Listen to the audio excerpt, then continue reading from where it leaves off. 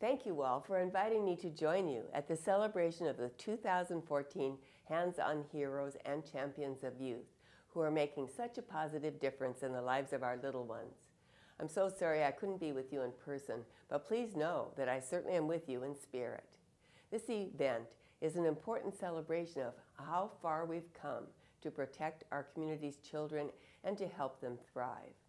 Our state recently celebrated the 15th anniversary of Proposition 10.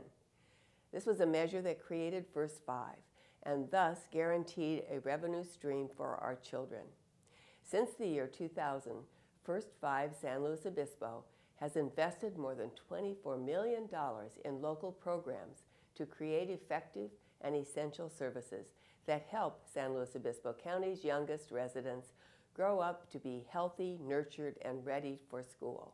We can all take pride in such an important accomplishment.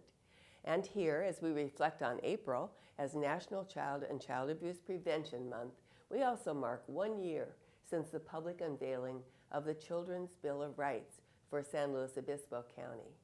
With a growing list of over 40 supporting agencies, this awareness campaign is bringing communities together through conversations and engagement in San Luis Obispo's quest to make sure our children remain our highest priority.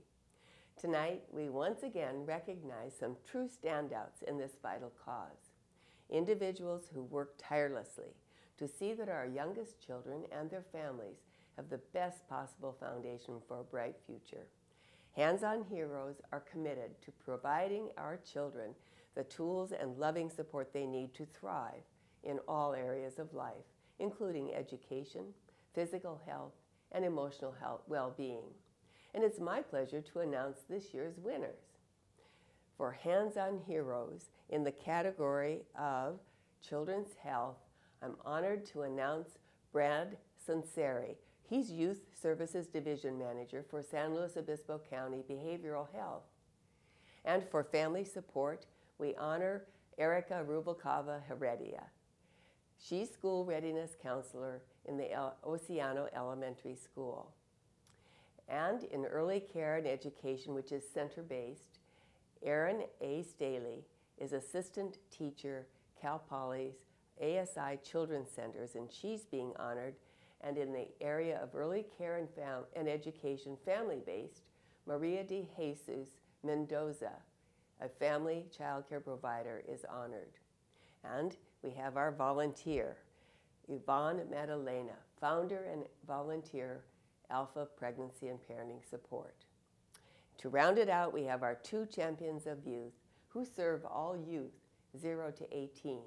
We're honoring Selena Marlarkey, Youth Council Committee member and student advocate, and Marie Hughes, coordinator of Transitional Age Youth Financial Assistance Program with the Family Care Network. Again, congratulations to all the 2014 winners and to all those who were nominated. I sincerely thank each of you for all you do each and every day on behalf of our most precious resource, our children.